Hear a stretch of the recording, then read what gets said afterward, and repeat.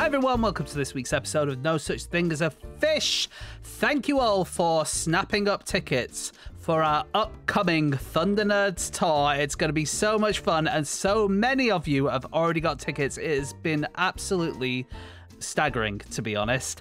We have sold out a number of the dates. There's still quite a lot of tickets available though, so do go to nosuchthingasafish.com/live to see what tickets are available now.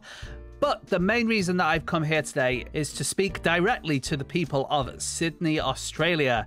You, of all the people around the world, have really pulled out all the stops and helped us to sell out the Sydney Opera House in just a couple of days. Absolute insanity, it has to be said. But to thank you for doing that, we're going to put on an extra show in Sydney. Now, the details of that will first be told to Club Fish members at the beginning of your next bit of bonus content, which is due to come out on the 11th of June. You people will have a pre-sale, and then if there are any tickets left, they will go on sale on the 14th of June, and we'll give details at the top of that Friday's show. So that's the big news. We're really looking forward to this tour. It's going to be absolutely amazing. If you haven't got tickets yet, then do not dilly-dally, because they are going super, super fast. And like I said, you can get those at nosuchthingasafish.com/live. One more thing to say, and that is that there is a bit of an odd thing about this week's show. That is that one member of the team was unable to make it to the office on time. Despite leaving home on time, they never made it. I will leave it up to you to guess who that's going to be. But what it means is that this was a 3-person show. Obviously, we very much missed the person in question, but hopefully you will enjoy this show nonetheless. Anyway, no more to say apart from, as we always do every week, on with the podcast.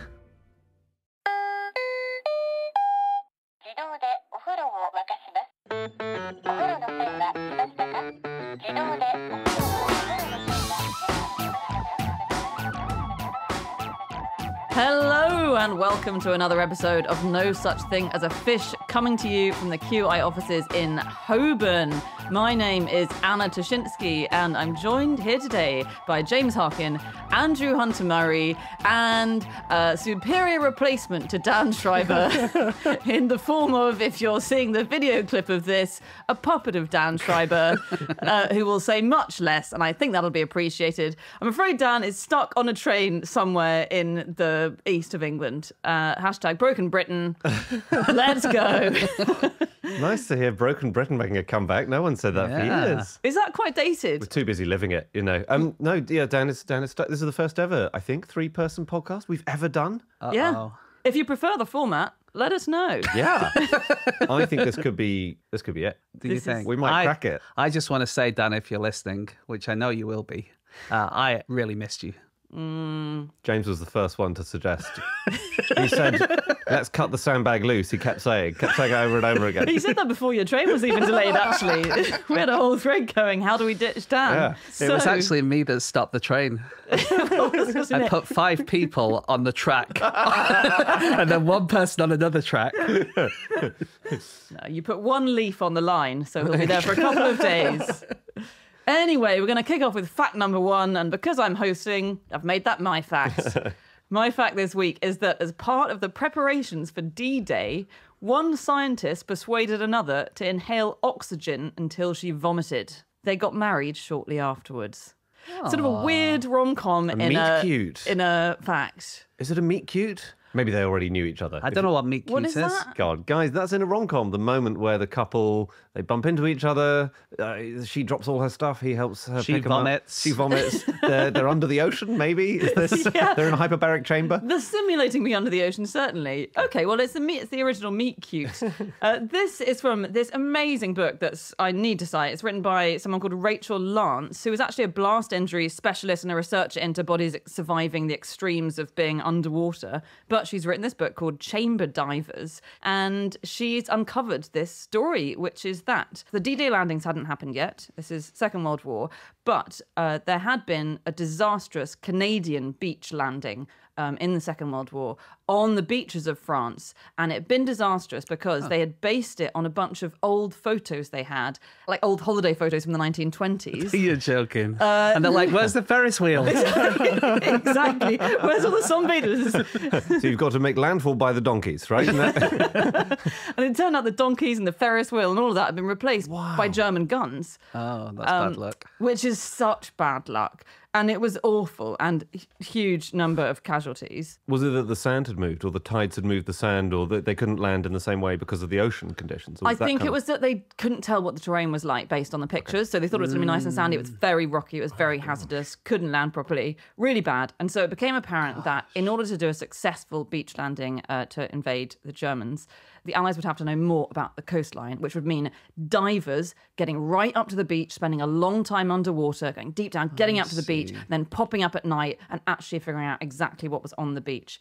And to do that, we needed to know how to dive, which we didn't really in the 40s. Interesting. You know what I was reading yesterday? I was reading a book about the history of barbed wire. And this is really off topic. Of course you were, yeah. There was a thing in it how during the war, they used to put barbed wire under the sea. Mm-hmm. So as in when people would come and land, you would jump off the boat and start running up, but your feet would get tangled because there's barbed wire under the sea. No way. Under the sea, yeah. Under the sea. It's not better. That's mean. It was a time of meanies, 39 to 45. It was, wasn't it? That's extraordinary. I did not know that. Yeah. Wow. But that would be useful for your divers as well because they would notice it, I guess. Yeah. That's it, exactly, with the goggles on. Because they wear goggles, don't they? Yeah.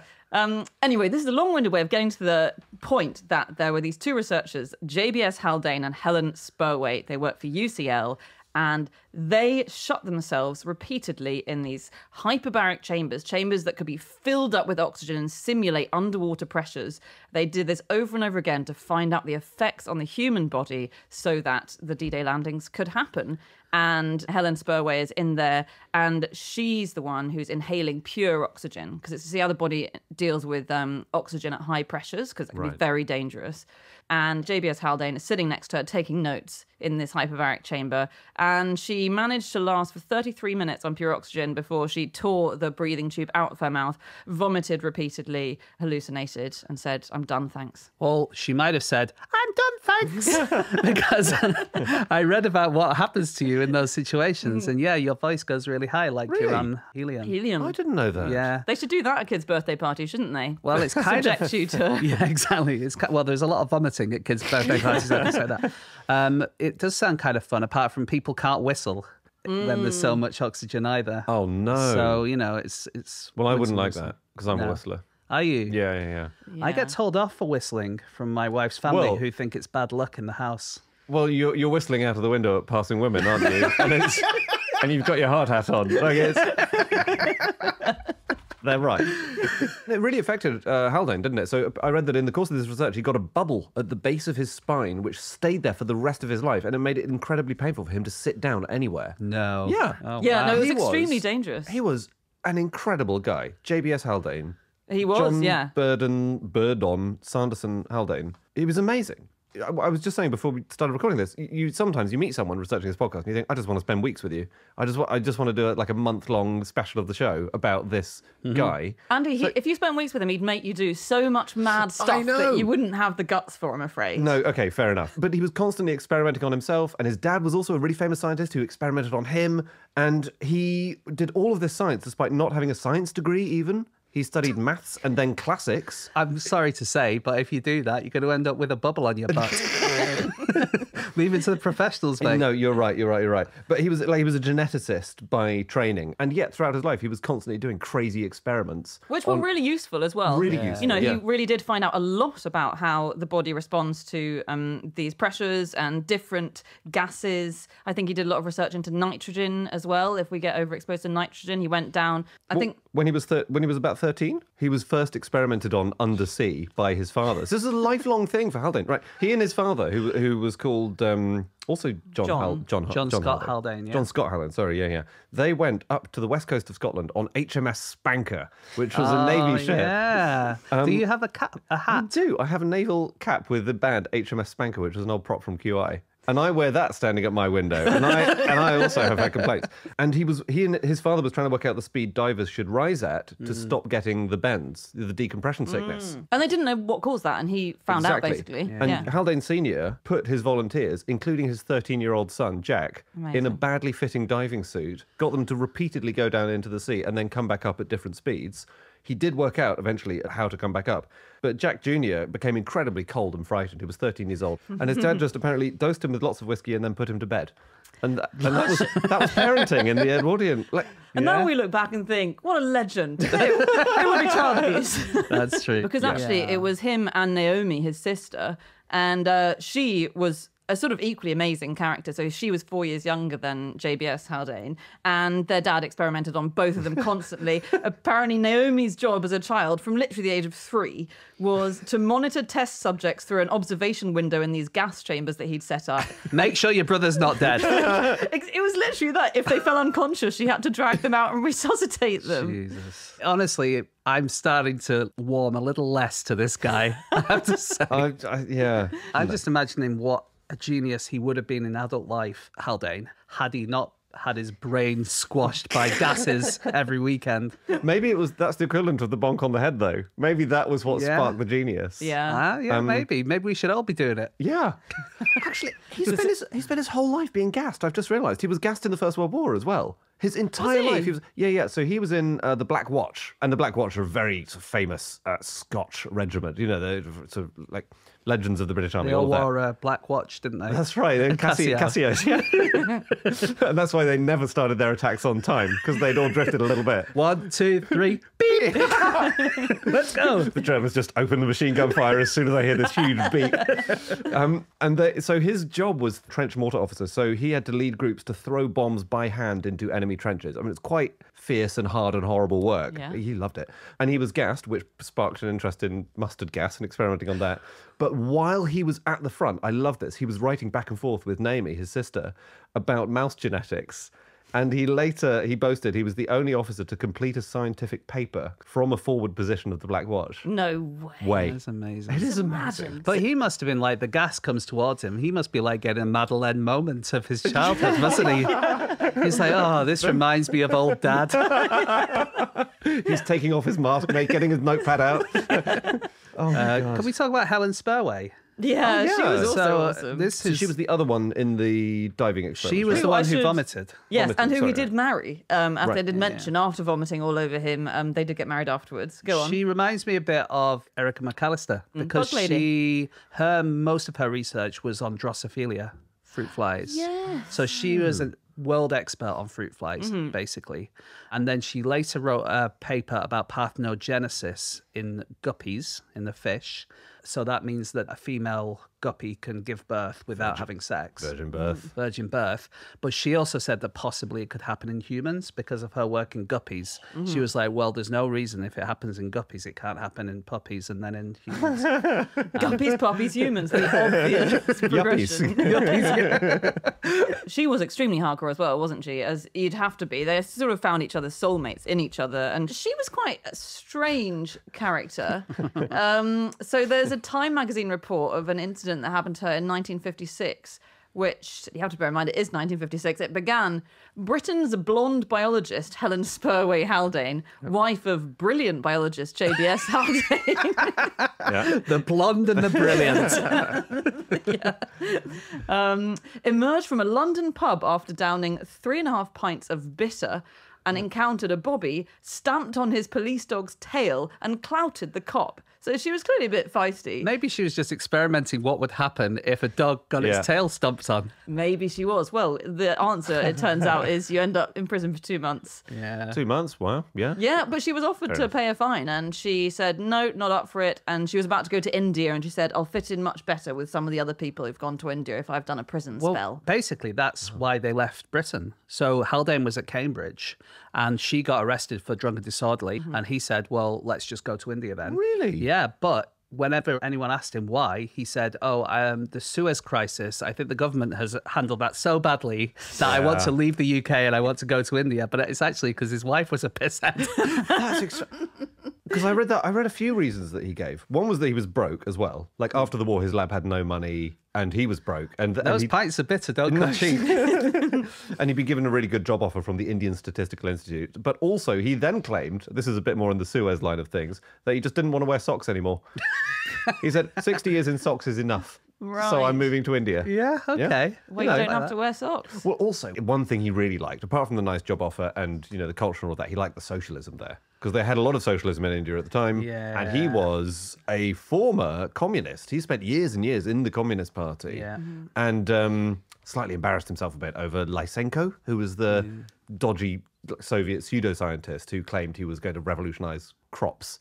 That's the thing. Like Lysenko, he was the one who said Darwin's theories are not completely correct. Yeah. But obviously for Haldane, this is a big problem because he was such a geneticist and he was so... That's weird. Like for him, like to be a world expert on genetics, for a while he was kind of saying, well, there might be something in it. And he slightly compromised his scientific principles. Naomi was also a socialist. Oh, was she? Okay. And committed socialist. But anyway, she also proofread Lord of the Rings in her spare time. Get out. She actually, in fact, wrote over 90 novels. She was incredibly... I thought you were going to say over 90% of it. A great undervalued woman.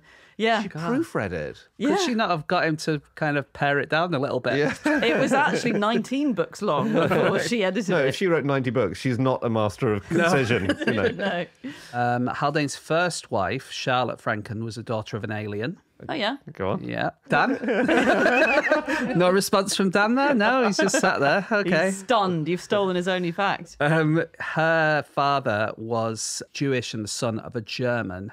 And during the First World War, there was a thing called the Alien Restrictions Act.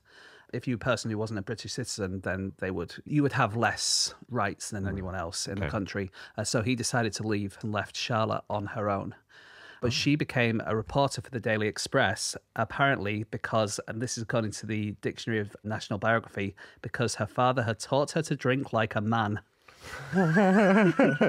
So that helped her to become a reporter for the Express. I believe it. Yeah. It's pretty much the only qualification you needed. But she was actually married when she met Haldane, and she got divorced, and the divorce quoted Haldane as a person in the divorce, and he basically got fired from Cambridge because of that.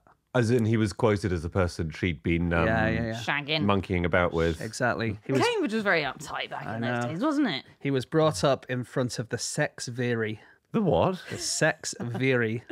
Viri? Viri, V-I-R-I. What are they? Well, sex. 6 men. 6 men, yeah.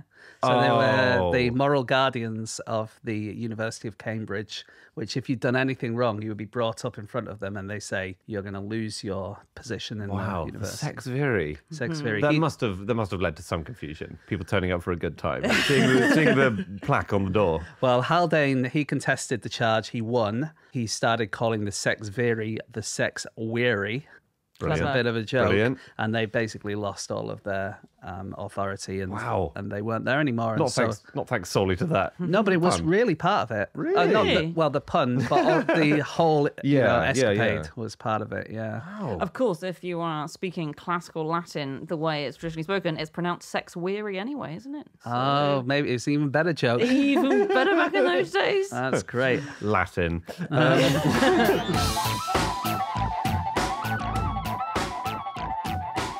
Okay, it's time for fact number 2, and that is Andy. My fact is that the Swiss have a special kind of wrestling trouser named the Schwingerhosen, with a special belt for your opponent to hang on to. Why does your opponent want to hang on to your trousers? Well, the Schwinghosen are these heavy trunks that you wear in the Alps when you're wrestling with your fellow farmers and loggers and herdsmen and all of that. It's traditionally it's quite a blokey sport traditionally. It's been making strides. There are some lady swingers now, but traditionally it was it was a lad's occupation. And basically, you put your right hand on your opponent's belt, your left hand on their right leg. You brace. I'm sure, and then you tussle, and you're trying to make your opponent vulnerable to the Schwunge, the Schwunge, which are the holds. There are dozens of holds. The average Schwinger masters several Schwunge, 3 or 4, but they'll know loads, but like you have your 3 or 4 signature moves. Yeah. It's kind of like Street Fighter, the arcade game. Yeah. And once you enact a Schwunger, your opponent might go for a Gegenschwunger, which is a counter hold. And I see. Yeah. And you get points for the holds that you make, or I think you just get points for throwing your opponent or moving them. Maybe it's moving them I think out it's of the zone. I think it's just throwing them on the floor. It's That seems to throwing, be the yeah. aim. And it Okay. does, if you watch videos, it's very crotch heavy a lot of the time. Yep. Because if you imagine you've grabbed someone's belt loops from behind and you sort of a lot of the time just shoving them towards you, aren't they, as they're doing the same. I see. So you're sort of crotch on crotch quite a lot of the time, and then eventually one of you flips the other onto the ground and you've won the bout. Yeah. yeah, amazing. And the competitions are often known as swing fests. Yeah. But don't get them mistaken with the South London Swing Fest, which is a celebration of swing music, the Sussex Swing Fest, which is a golf competition, or Swing Fest, a swinger-only festival from East Yorkshire.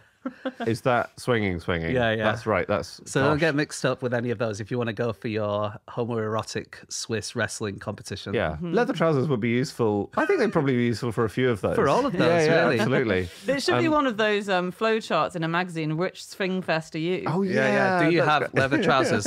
That doesn't help us. Yeah, and I read a great article in the German language press about Paul Eggemann, who's a master saddler, and he makes the wrestling trousers. And he's one of, I think, a handful of people who now truly knows the art of how to make Schwingerhosen. And did you read it in German? No, I clicked the button that said... I toggled from German to English. Oh, right. Yeah, I always do that as well, even for languages that I can speak. It's like, oh. Even for English, you toggle. More English, please. More Englishy. Yeah. And there's quite a nice thing at the end where it's a sort of respectful thing. At the end, the winner ends the match by brushing the sawdust off the loser's back. Oh, yeah. What do really? you think that used to be? That he brushed off his back? Just going to get a tissue. Come on.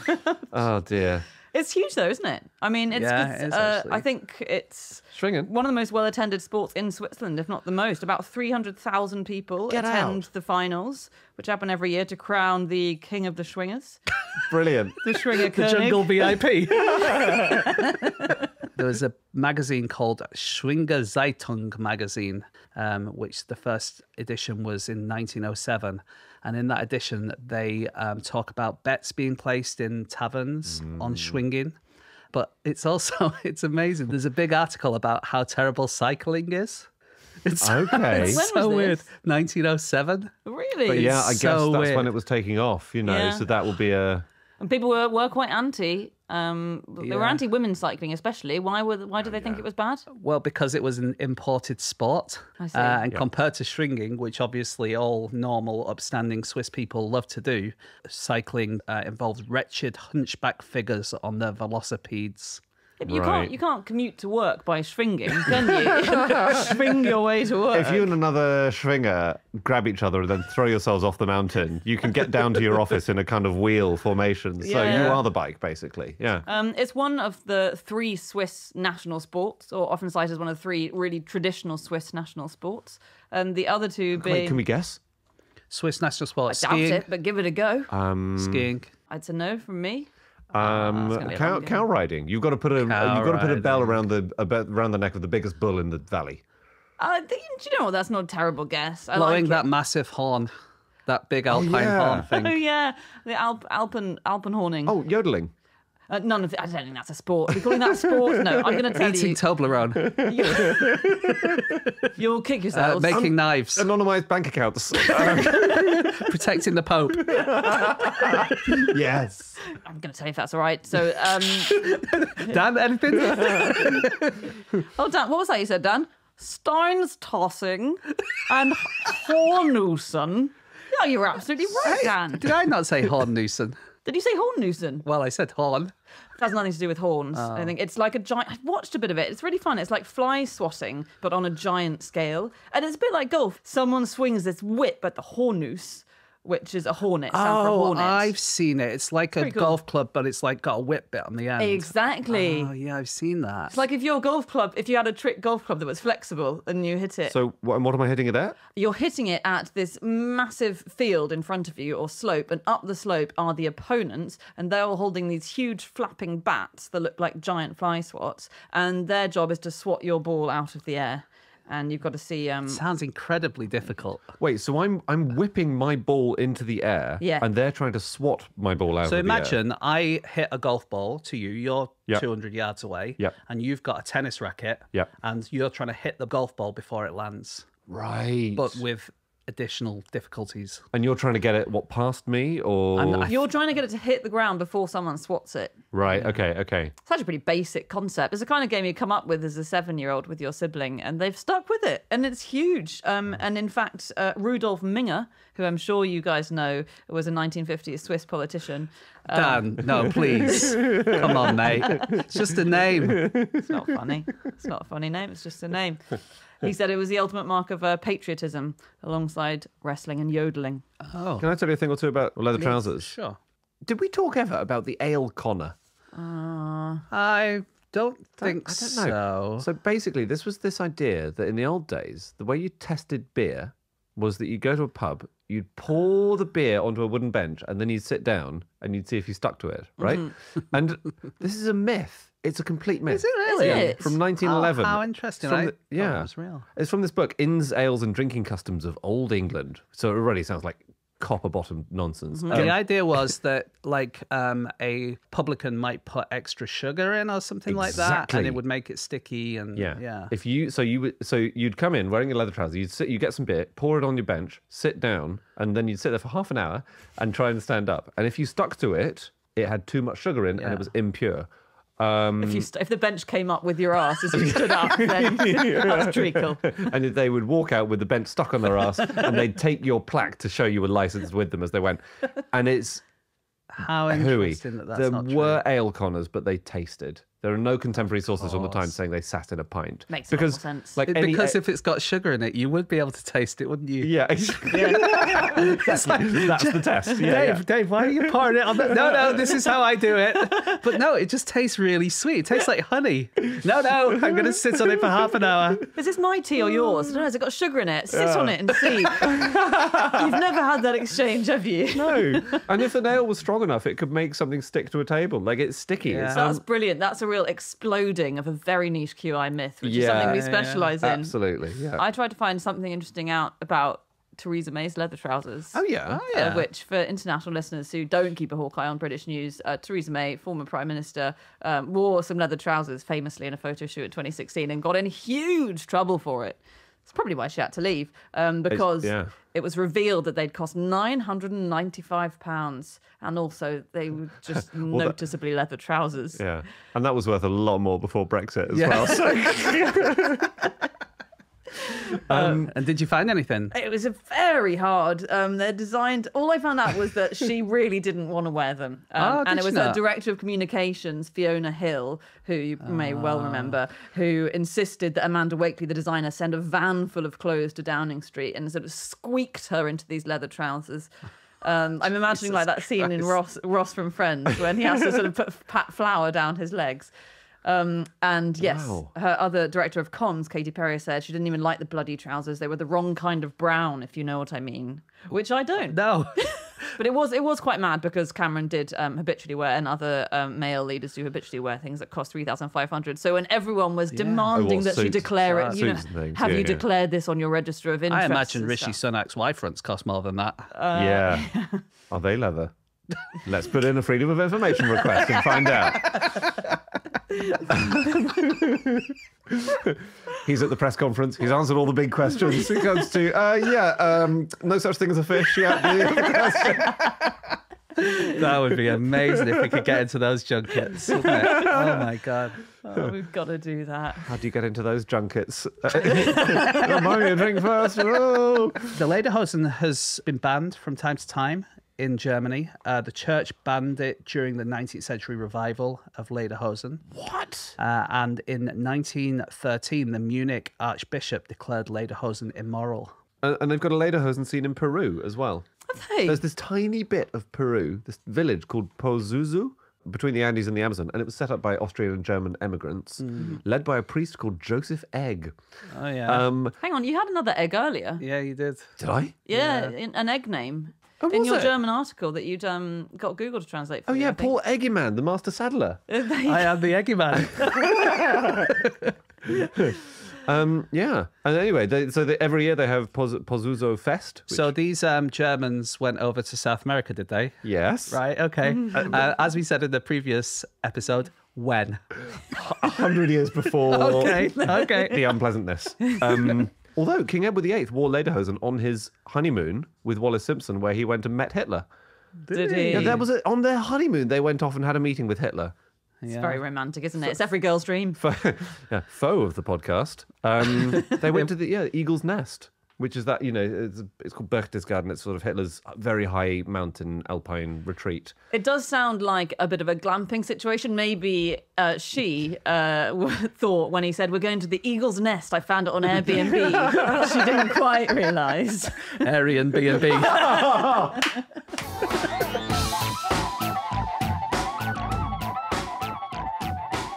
Okay, it's time for fact number 3, and that is James.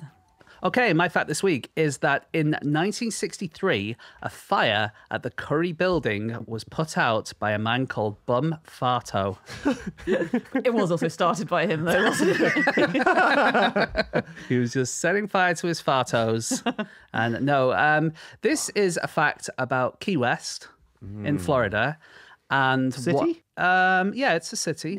Yeah. It's the southernmost city in mainland America. I'm pretty sure. I think so, yeah. I think it's It's probably still fair to say. mainland. I know, because is it right at the tip of the Florida Keys? It is. You know what? The Keys, you can drive there, so it's kind of mainland. But the truth is, there's lots of bridges because the Keys are so close together.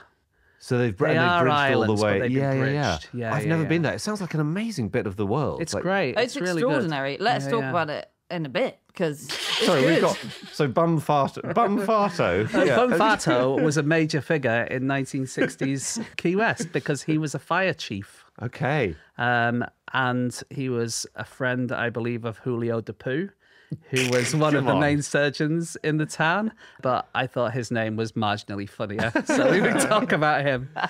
But he was really good. And the reason I came across him, actually, is because there is a musical that's been written about him called Bum Farto the Musical. And it was written by Pamela Stevenson. Oh, yeah. Who is Billy Connolly's wife. Yeah. And a writer. And she's a shrink and a comedian. And it's she a wrote long route from sort of Rodgers and Hammerstein, hasn't it? Gone far to the We've musical. really run out of all the... We've done Hamilton and we've done lots of other key figures in American history. So he was the fire chief. He wore red suits, drove around in a lime green Ford Galaxy, which had a Yoruba shrine on its hood.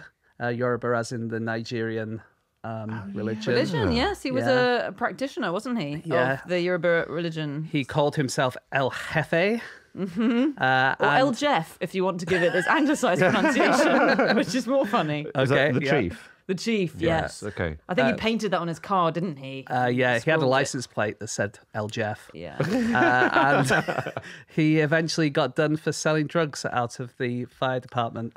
That is tragic. Can I just ask about the curry factory fire? Oh, Do we know yeah. anything else about that? Yeah, I can tell you that it was owned by Mr. Curry, whose name, have I written it down? So he didn't make curry? Or did he happen to be called Mr. Curry, but it was a curry factory as well? No, it wasn't a factory. It was a curry building. Oh. And he was Mr. Curry, and he was the first millionaire in Florida, and he was a wrecker.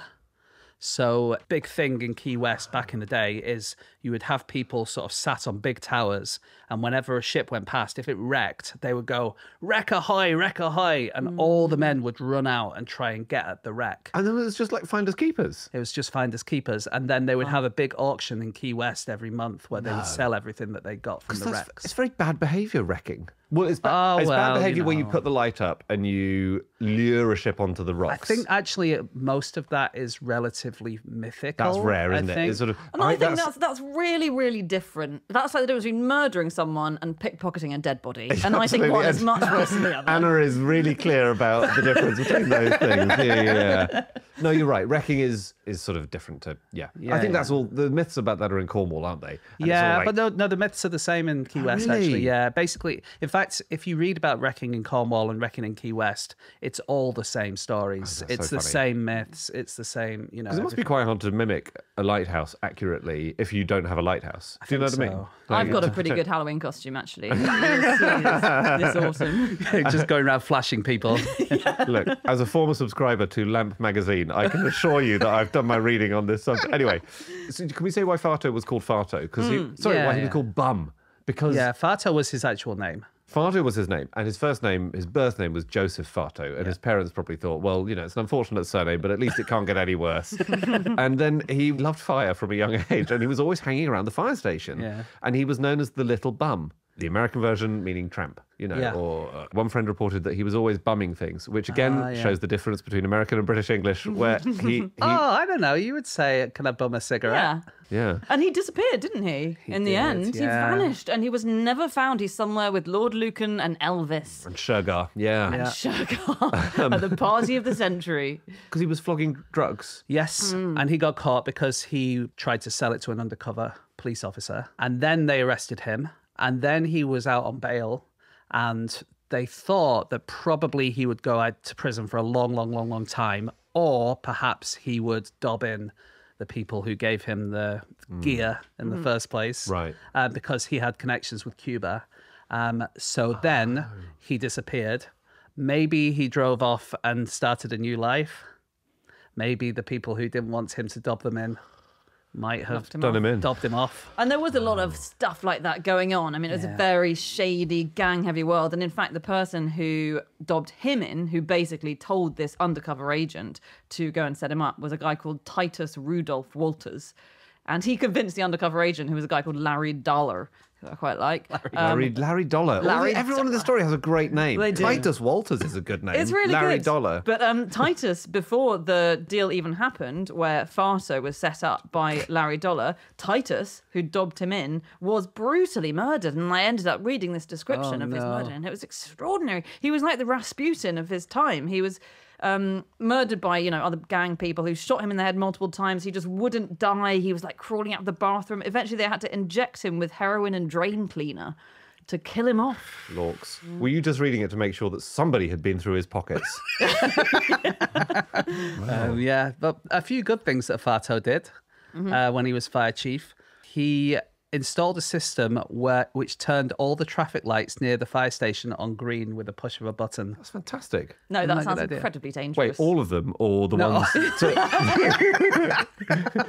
All of the ones that he needed to go to get to the main road. That's brilliant. There's only like one main road in Key West, really. Well, that's really clever. That's a really good idea. Yeah, well, he did it. I bet he used it a bit nefariously sometimes. He's late for a date. Yeah.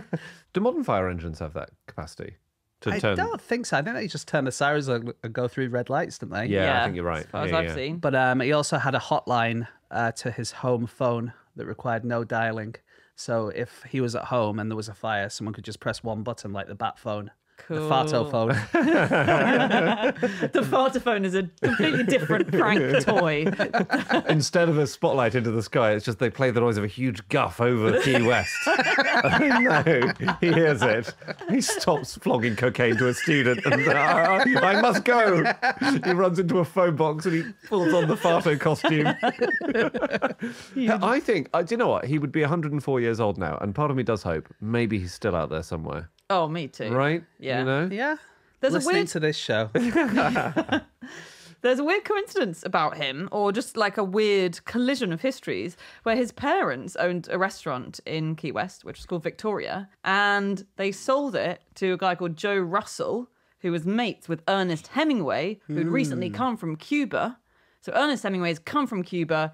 He visits this restaurant that's just been sold by Bum Farto's family. Right. And he says, you know what, you should call this place Sloppy Joe's, because that's the name of a place that I used to go to in Havana. And that is now incredibly iconic. Is that Sloppy still? Joe's. I've been there. And have you? Yeah. I've eaten in Sloppy Joe's. Of course, yeah. Well, there you go. That was name suggested by Ernest Hemingway.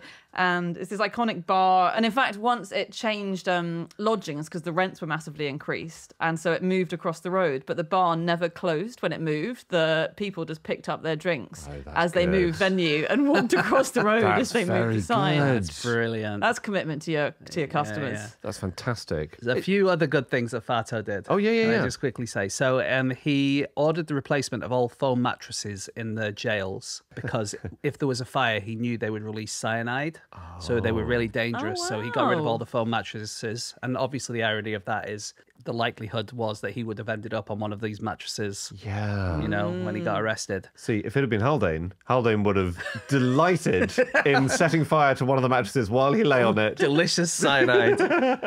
And the other thing was that he was like the unofficial welcome for Cuban exiles. So a lot of people were leaving Cuba at the time because Castro had just come in, right? So he would provide food and accommodation just for the first couple of days when you arrived in Key West, and then maybe even sort you out with a job and stuff like that. That's interesting. Yeah. Because it's very close. In fact, I think, is it closer to Cuba than it is to Miami? It's close to. It's a hop, skip, and a jump. From Cuba, harder to drive, I can say that much. You'd need a sort of subterranean Haldane-designed car, yeah. The road down that you drove along, James, it used to be a train. Yeah, you can see it, actually. That's cool. I think there are still some bits of railway, I think so. It was called Flegler's Folly. Because it was Henry Flegler, who was a millionaire, and he had this vision of a railway all the way down to Key West, all the way through the Florida Keys, all the bridges that you drive over now. And it was his life's work. It took $50 million of his money. It nearly killed him. He finally saw it open the year before he died. And he was tragically, he had gone blind by then. He was in his 80s by the time it opened. And, you know, he couldn't see his life's achievement, but he could hear, as he arrived on the train in Key West, the children of Key West cheering as he stepped off the train, and he was weeping in emotion at this amazing achievement. Did you know I'd learned something about Miami, which I didn't know, which I thought was very interesting in the course of this. So the only reason he could bring the railroad down to Florida Keys, all the way down, was because it had extended down to Miami. But there was a woman called Julia Tuttle who lived on what became Miami in the 1890s. And she really wanted to improve her business standing. So she owned a few hundred acres of land. She wanted the railroad to come down there because obviously that's very useful commercially. Yeah. And she wrote to him saying, bring your railway down here, bring it down here. And he said, no, can't be bothered. That's way too far. She invented Disneyland. Oh, damn, she's not quite that cool. But she did, the story goes, send him during the Great Frost of 1894 some flowering orange blossom from south in Miami saying, look, our fields are so fertile, even though it's so cold, that it's a great place to, set up shop. And he eventually was persuaded to build the railway down there. And therefore, Miami is the only city of any note in America founded by a woman. So she's the founder of Miami. I did not know that. No. But she didn't make Disneyland, so what's the point? I read this website. I got to say, it was fun facts about Key West. Look, just judge for yourselves. At one point, about 10% of Key West's population was chickens. Okay. That's They've got wild chickens. All right. Well, all right. Here's another one. I want to know what population are they counting the insects? Because when they're saying 10% of its population, you've got a good point. They're covering all animals. You can't just include humans and chickens. You can't. The bacteriophages. What about them? Okay. All right. I've got two more fun facts from this same website for you. Key West was a major hub for salt production in the 1800s. Okay. That is fun. What's that? I'm feeling because it's near the sea. Yeah, I guess. I'm feeling the fun draining away a bit. All right, here's the nail in the coffin. Key West is home to the largest historical district of wooden structures on the U.S. Department of the Interior's National Register of Historic Places. Wow. Dan, wake up. The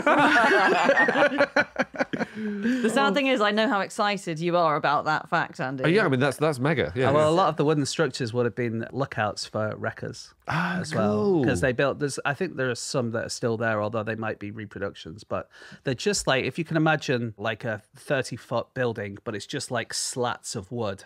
Almost like in the shape of a lighthouse. I'm thinking of an umpire's chair. Yeah. Like a bigger version of that. Like that, but with a big sort of flat top, which you can stand on. That's cool.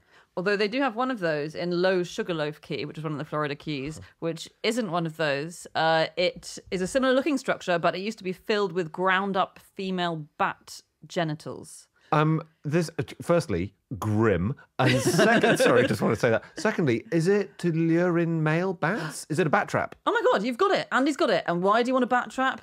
You got too many bats. No, you want more bats. You want more? Ah, you're a bat farmer. No, there's a mosquito problem. There was a mosquito problem in the 1920s. So a chap called Richard Clyde Percy read a book about how to get bats to kill mosquitoes, wrote to the guy who wrote the book, said, how do I do this? And he said, build a tower, fill it with ground up female bat genitals. Why do they have to be ground up? Can you just put female bats in the tower? Would that, you got to have the ground up. Maybe it's easier to source ground up genitals. That's so weird. I guess without being ground up, the female bats can maybe fly away. Whereas in this way, when their genitals are ground up, bat, I presume you've killed the whole bat, and you've had to. But why not just grind up the whole? Is it to lure male bats? Yes, and the male bats come and they eat all the mosquitoes. So it's only the male bats that eat the mosquitoes. I think just that's the only way you can lure bats. Yeah, the males are probably more likely to be like, well, I can smell female genitals. They might be not attached to a bat anymore or ground up, but beggars can't be choosers. Give it a go.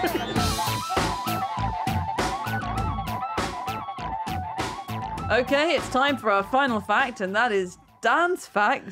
Should we get him to send it as a voicemail?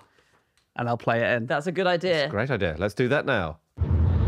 My fact this week is that for over 2 decades, the actors Grace Kelly and Alec Guinness secretly hid a tomahawk in each other's hotel rooms around the world.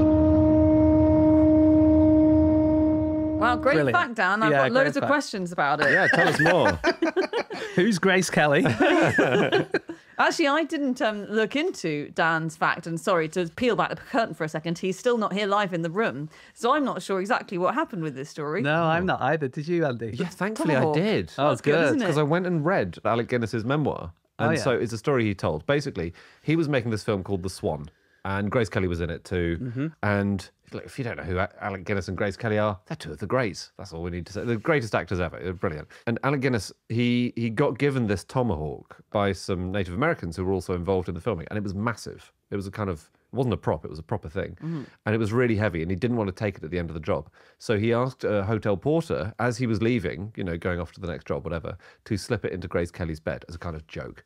It's a sort of silly thing, because she would have known it was his, because she'd seen him get it.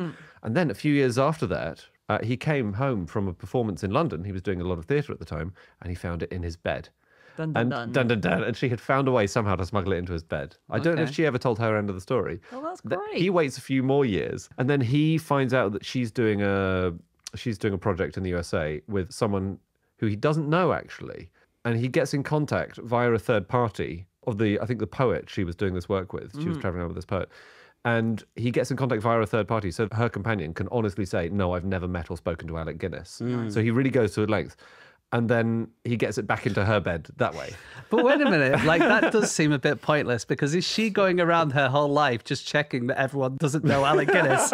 She only hangs around with people who don't know Alec Guinness. After she's found it in her bed, she comes downstairs the next morning and says to the poet, you don't know Alec Guinness at all, do you? And he can honestly say, no, I've never met Alec Guinness. But he did. And then eventually he goes to Hollywood in 1979 to receive an Oscar. And what does he find in his bed? Grace Kelly. No, he finds the tomahawk in his bed. And so that was a long-running good Hollywood prank. And then one of them murdered the other with a tomahawk. That's right. That's famously how Grace Kelly died tragically.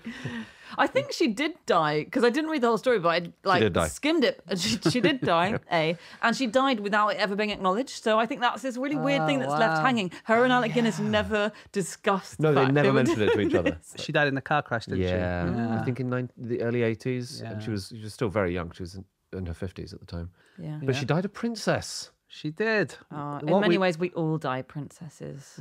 Oh, is that right? In many ways, we all die a pauper, because you can't take it with you. Really good point. Well, she died an incredibly wealthy princess. So, she was the Princess of Monaco. Yeah. Some listeners will remember, maybe. Few listeners. She married Prince Rainier of Monaco. Rainier than here. It's actually a lot drier, I would suspect. In Monaco, yeah. Not as rainy.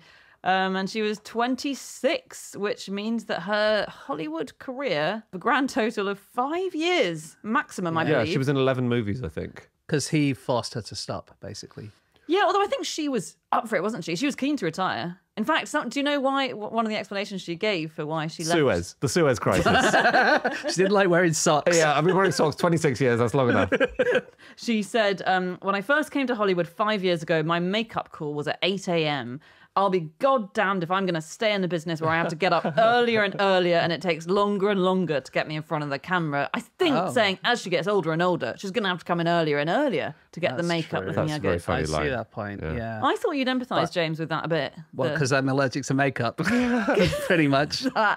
And, you used to like a lion. Because you have to get in at 6 a.m. every day for extensive hair and makeup before I the thought you were pod. talking about yesterday we did some filming and I was wearing makeup and just came out in... No. Yeah. Sobbing. Yeah, if you see the film, we sound cheerful, but James is streaming from his eyes. Well, that's working with you, Anna. That's Blame it on the makeup, yeah. No, I think he did force her to retire because he also banned any showing of her movies in Monaco. Well, I heard that, but I also heard that she was in the middle of a big contract with MGM. You know, you sign up to do 7 films and all of that.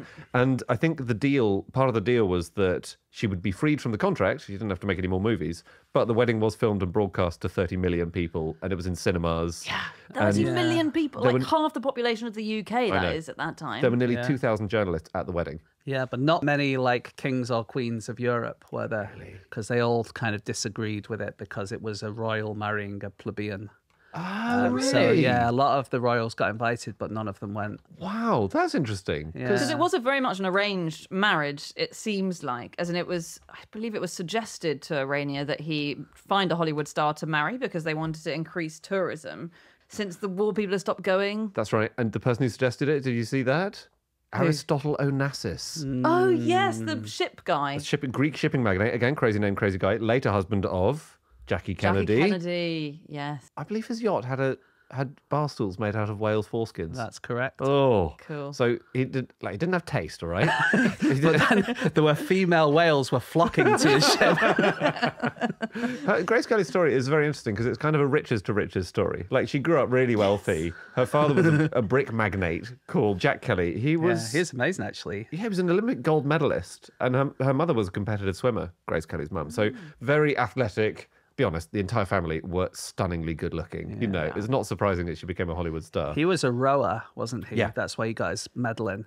And she said once, someone asked her, Grace Kelly, would you write an autobiography? And she said, no, but I would like to write a biography of my father. Wow. And in 1920, he wanted to be in the Henley Regatta, which is a big posh rowing competition in the UK. But he was banned because in those days, anyone who was a mechanic, artisan or labourer or works in any menial activity was not allowed to take part in the Henley Regatta. Really? Yeah. Really? Was Absolutely. that a sort of class barrier?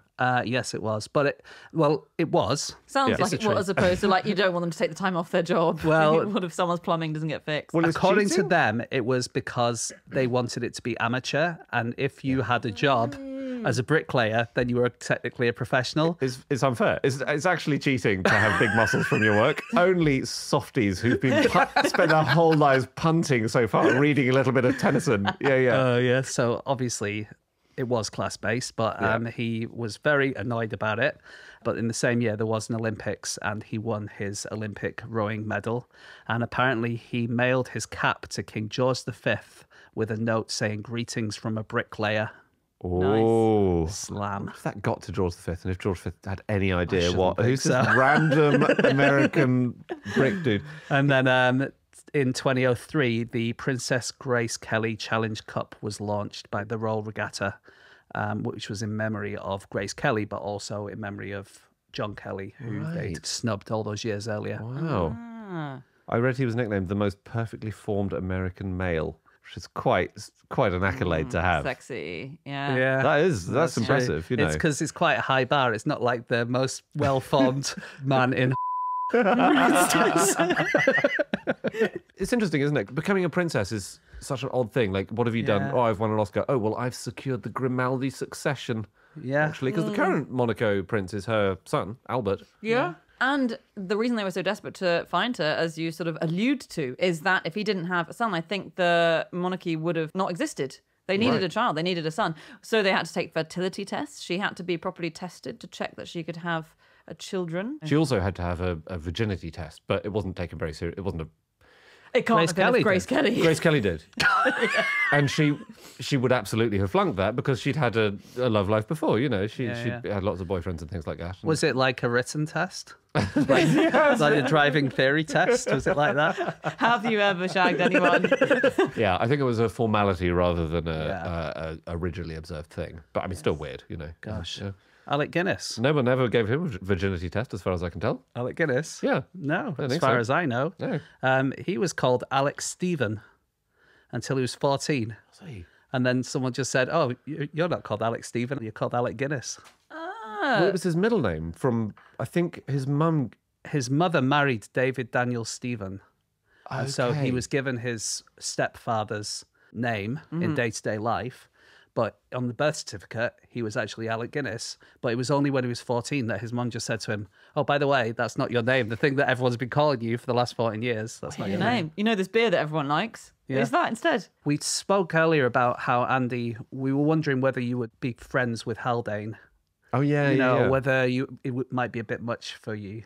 I hate sort of all the experiments and all the cyanide. Yeah, I probably would not see him a lot socially. Well, Alec Guinness, according to the Dictionary of National Biography, was a stickler for punctuality and for good service in restaurants, of which he was a connoisseur.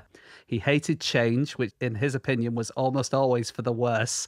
And he hated any assaults on the English language, particularly those said on the BBC. Why are you assuming anything about how we would have clearly been the best of friends? I mean, we wouldn't have spoken much, but we would have approved of each other. Yeah. Silent nod in the street. Gosh, yeah. It is weird, isn't it, that the thing he hated most of all is the thing that now he's best remembered for. Like most widely, you know. You can talk about the bridge on the River Kwai, or you can talk about Kind Hearts and Coronets, but he's best remembered for Star Wars, which he thought was basically a film for children. Yeah. And which made him rich, quite rich. You know, he got 2% of the profits. It must have been very rich, I imagine. It's a bit mealy-mouthed, isn't it? He would always say how bad the dialogue was, and he was getting millions and millions from it. He claims he was taxed very heavily on those proceeds. So really, once all that was over, he got tuppence halfpenny, you know. But, but he was embarrassed. Harrison Ford kept calling him Mother Superior on set, and he felt very old and out of touch. It was the thing that everyone really knew him for. And people started to treat him as a kind of agony aunt for it, because Obi-Wan Kenobi is a kind of wise being. I've only seen Star Wars once. I think he's like a wise man, right? I reckon he must be. He wears a cloak, doesn't he? Yeah, he's wise. There's no one who wears a cloak who isn't wise. No. There you go. There you go. Please write in with your examples of people who aren't. But yeah, people used to write to him and say, please, can you give me advice on this? He said, an example of a request I would typically get, so there's an interview, is, you know, a married couple wrote to me once saying, we're having problems in our relationship. Can you come and live with us and sort them out for us, please? Oh my God, that's a proposition though, isn't it? Yeah, that's a bit of a... got Schwinger vibes, hasn't it? The thing is, if you've played Hamlet, Shylock, Macbeth, you know, and then you've played Obi-Wan, you must feel a bit like you've slummed it, you know, because he was one of the great classical stage actors of the 20th century. Like, he took it really, really, really seriously. He did. His art, you know, and then... Well, there's many people say not as good a stage actor as the true greats. A level below the Oliviers and the Gielguds, according to some. Oh, wow. No, this is great. This is my goodness. Sick burn. Even he said, I'm really only suited to smaller parts. He was very modest, wasn't he? Wow. Okay. I did find a bad review of his stuff. It mentions, foe of the podcast, Adolf Hitler, where a film he was in called Hitler, The Last 10 Days from 1973. And the Telegraph said, in Hitler, The Last 10 Days, Guinness, having discovered through his usual assiduous research that Hitler was a boring man, unfortunately succeeded brilliantly in bringing this interpretation to the screen. I'm going to ask you a quick quiz question. Quite a niche quiz question, maybe. But Alec Guinness played Lawrence of Arabia in... Okay. In True. what did he play Lawrence of Arabia? Oh, was it in Lawrence of Arabia? It wasn't, James. God, you've made a fool of yourself. Have I? He played King Faisal in Lawrence of Arabia. But, bizarrely, 2 years before the film Lawrence of Arabia... Lawrence of Arabia. Sorry, it's a version I accidentally watched. And I didn't want to. I can see why this shocked audiences in 1960, actually, yeah. There's your episode title. It's so nice, isn't it? When it just... I can't call it no such thing as Lawrence of Arabia. It just falls right into your lap, you know? BBC Sounds would have kittens. Okay, before he starred in Lawrence of Arabia, 2 years earlier, he played Lawrence of Arabia in a play called Ross. So he played him. And then they were casting for Lawrence of Arabia, and they said, do you want to be in Lawrence of Arabia? Yeah. What a strange name for a movie about Lawrence of Arabia.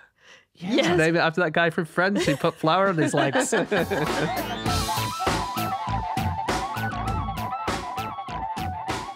Okay, that is it. That's all of our facts. Thank you so much for listening. If you would like to get in touch with any of us on the show today, Andy, you can be found on Twitter at Andrew Hunter M. James? My Twitter is at James Harkin. You can find Dan on a stranded train somewhere, or you can get in touch with all of us by emailing podcast@qi.com or tweeting at no such thing, or going to Instagram, no such thing as a fish, or you can go to no such thing as a fish.com to find all our previous episodes or links to our tour of the world. And if you don't want to do any of that, you can just come back again next week where you'll find us here. As always, we'll see you then. Goodbye.